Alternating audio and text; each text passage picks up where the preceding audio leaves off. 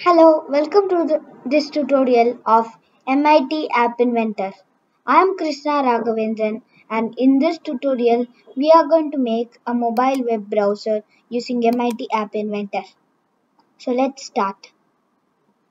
So for this we are going to use web viewer to show the website, and then we need an horizontal arrangement which with this will parent, a text box, buttons.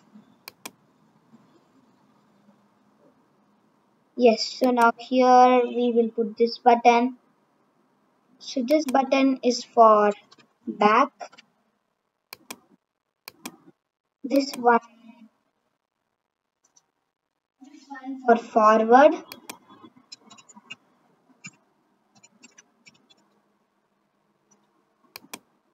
So here you can see back button and forward button. Instead of typing this text, you can also put an icon like a back arrow and front arrow, which you can see in different browsers. But I'm just going to put text. And this button is going to be reload. And then at last, a home button.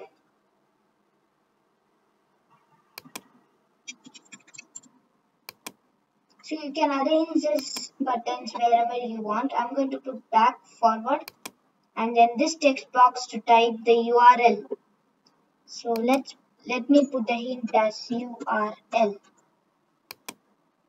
And let me put the width to be 60%. No, it's too big. 40% would be good. Yeah, I think 45 would be better. Let me just change it. Now it looks okay. Back, forward, the URL text box, reload, and home. And here we can see the website. So you can also make many things like bookmarks. So how to make bookmark in MIT App Inventor? We will learn this in the part 2 of our web browser tutorial. So this is part 1 of web browser tutorial in which we will just learn the basic functions. In part 2 we will do how to add bookmarks and then go to the bookmark in MIT App Inventor. Yes, so now let's start doing the blocks. But before we start, rename this button. So this is back. This one is forward.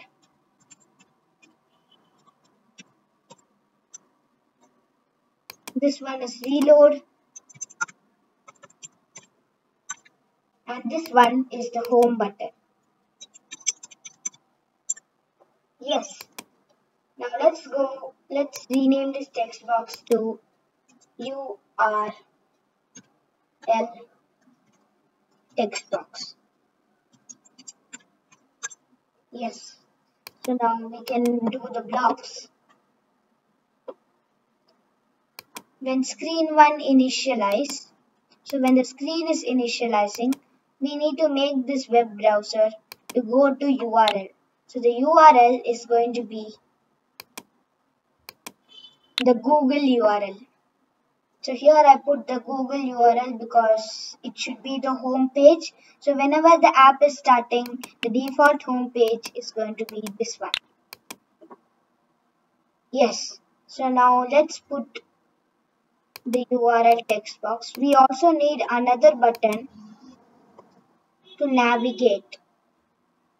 So let's put this align horizontal to be center, and this one is going to be go button or navigate. So after they enter the URL, they need to click this button to see it. Like we do in Chrome, we press enter. Like that, they need to click this button. So now this is button 1. When button 1 click, call web viewer 1 dot go to URL. The URL is going to be text URL text box dot text. This one. Yes, so now I'm going to put the back button then back click web viewer 1 dot.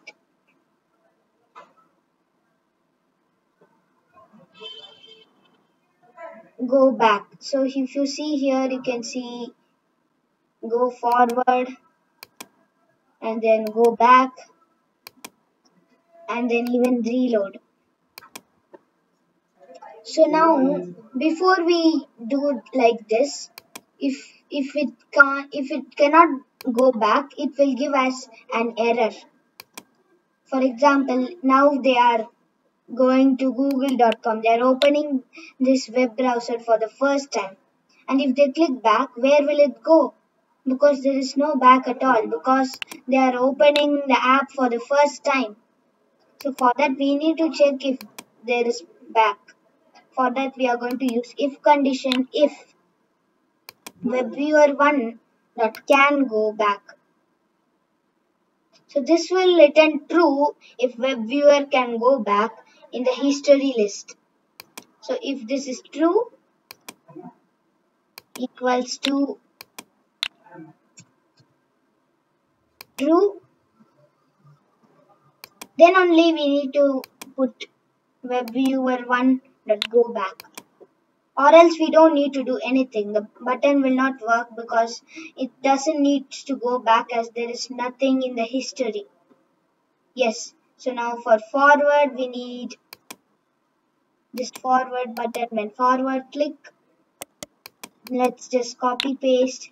This should be webviewer1 that can go forward. If it is equal to true, then call webviewer1 dot go forward. And then for reload, we don't need to put an if condition because they can reload anytime they want. So now for reload, let's just put when reload click, call webviewer1 dot reload. And then for the home button, we need to go to Google, which is the home page. So you just need to copy paste this one. When screen initialize, put the same URL here and it will work.